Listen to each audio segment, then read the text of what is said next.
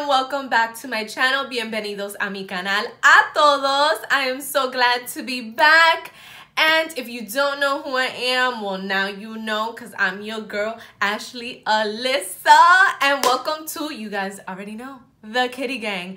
Anyways, welcome back. I am back with a fresh look. And your girl is feeling these green vibes. And you know what?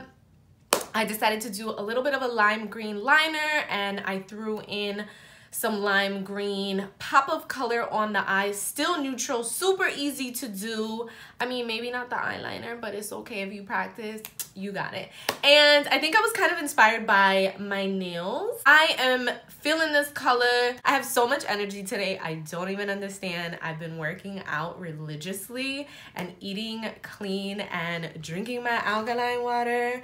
And honestly, I have been feeling amazing. So sorry if I'm a little like right now. So this video is actually going to be a voiceover. I hope you guys enjoyed this video. Don't forget to comment, like, and subscribe. Before you even continue to watch this video, stop, pause right now. Espérate, okay? And go click the subscribe button and comment down below and let me know that you're a new subscriber. I am going to be serving looks you guys don't even know because you guys ain't even ready. I can't even deal with myself. And this pelo, like, hello. She is so cute. Actually, her name is Shania, and she's super soft and bouncy, and she looks a little natural, but you already know it's not. So if you guys want to see how I created this limey look, just continue watching. Okay, kitties, so we are starting off with the Maybelline Better Skin Concealer and just drawing that under the brows just to define them a little bit more, cleaning them up. That way it's a lot easier to go in and fill them in. And I'm using the Benefits Precisely My Brow Pencil in number 5, just filling in my brows. And honestly, this day, my brows were just not cooperating, so they were not my best work. So don't judge me, but it's okay, because, you know, we make it work.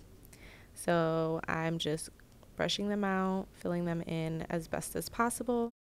Next, I'm going in with the Anastasia Beverly Hills Norvina palette and also the Urban Decay Electric palette, which we'll be using a little later.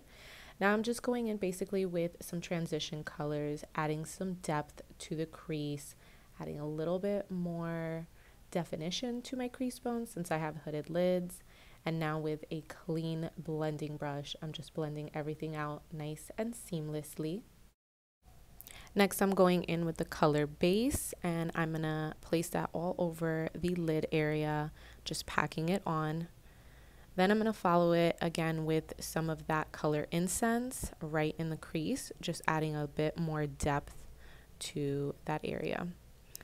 And back in with the color base and placing that right under the brows. Now I'm just blending everything out with that clean blending brush.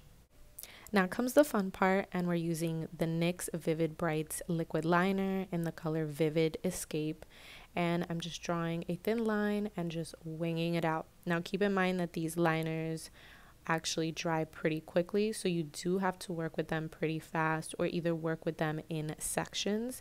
If not, you might get a little bit of that drawing flaky effect, but if you work with them pretty fast, they'll dry and you won't have any issues, and they look super cute. Now I'm going in with the electric palette, and I'm just popping in the color Freak and Thrash, and I'm popping that right in the inner corner of my eyes, popping in some cheap lashes that I got from the beauty supply store, and I'm just doing some color correcting under the eyes with my LA Girl concealer. Then, of course, using the Maybelline 24-Hour Superstay Foundation, and I will list all of these products down below with details, because right now I don't have them in front of me. So yeah, I'm just going in with the foundation, blending everything in nicely. And this foundation, if you have not tried it, you have oily skin, it will keep you matte, but not too matte. Then again, going with that same concealer that I used earlier from Maybelline, and just concealing all those areas, you know, highlighting everything. Then going in with the Wet n Wild contour stick and just contouring those areas If you want to make your lips look a little bit bigger, just contour around them. And trust me, they will look poppin'. Now I'm just going in with my EcoTools Beauty Blender. This legit has to be probably one of my favorite beauty blenders of all time, besides like the Morphe one. But this just blends your makeup so nice, so seamless.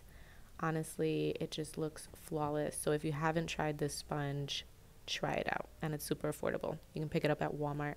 But now I'm just blending in the contour area. I like to blend out the contour and then go in with the areas that I concealed to highlight the highest points of my face and whatnot.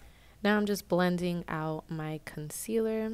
I had to add just a little bit more because I wanted to brighten up the under eye. I also wanted to clean up a little bit of that shadow and the liner, make it a little sharper as well, just so it looks more clean and flawless. Then going in with the Too Faced Born This Way setting powder and just setting my face. And you guys already know I'm baking a snack, and that snack is my face.